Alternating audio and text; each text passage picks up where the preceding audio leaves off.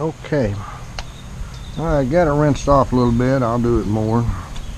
Rinse a little better when I get back. Rinsed off my rods a little bit. I want to show you guys something. I don't know if you can see this. I'll take my hat off, and the camera's mounted onto this hat. Show you, this is a new Castaway I bought. And let's see what it says here. It is a mag medium heavy, line weight 8 to 17, lure weight 1/4 to 3/4 ounce, 7 foot. And in the store,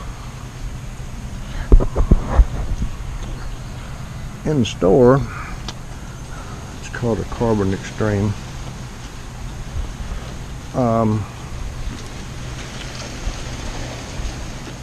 It looked bluer than it did purple, which is fine. It's got 10 little micro eyes on it. And let's see, I've already bent one. No, they're all bent that way. Okay. And I decided that I needed one little stiffer one for popping corks, stuff like that. And I stuck a Curado on it. It's okay. It's I don't really like the balance of it. I'm not used to the light handle. I like the cork handles. My favorite, which I've had forever, and this is probably before Castaway sold out. I heard they did several years ago. I've had this rod like 20 years, maybe not that long. This is an old CX7MH saltwater light cast, 8 to 14 pounds. And you can see I've got it with like 15-pound mono, and oh, that's fluorocarbon there. You can see the knot there. I've caught more fish off this rod and this old Calcutta 200 than pretty much anything I've ever used, because I just keep going back to it. I like the real fast tip on it. It slings a light bait very well. And this is Debbie's favorite rod. She's got a Castaway or two, but she likes this pink ugly stick, and as far as I'm concerned, it's ugly. It's a 2-piece rod, but it's kind of buggy whip action, but she's caught some good fish on it. I've got a Shimano Sedona on it. I don't know what number, looks like a 2500, yeah. And she loves it. And I think she likes it because of the small butt. I'm not even going to say anything else. It doesn't get caught, you know, down here in the midsection, like if you stick your stomach out. Not that hers sticks out. This is her other. She's got another Castaway here that she uses. I've got one just like it. It's a new one, SLX3. Light action spinning. 8 14-pound line, 1/4 to 1/2 ounce lure weight.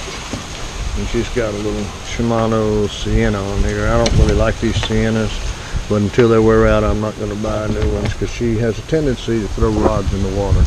Yes, she's done that. Don't ask me how or why it happened, but she did one time. My other one that I like, this is the same rod that she has, that SLX3, but I've got a Stratic 4000 on it, and that's really a jewel. Really isn't for that bait, but I didn't feel like swapping baits too much today, so I loaded up a bunch of rods.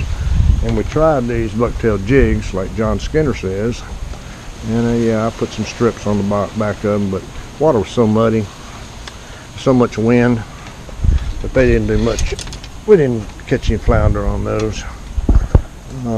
I tried an ugly stick today. This is the first time I've used it.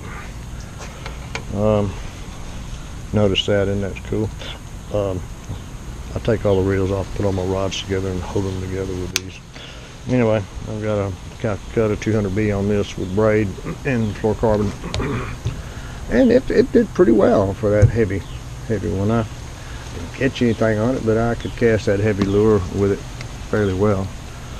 I'm not completely opposed to ugly sticks. For the money, they're really good rods.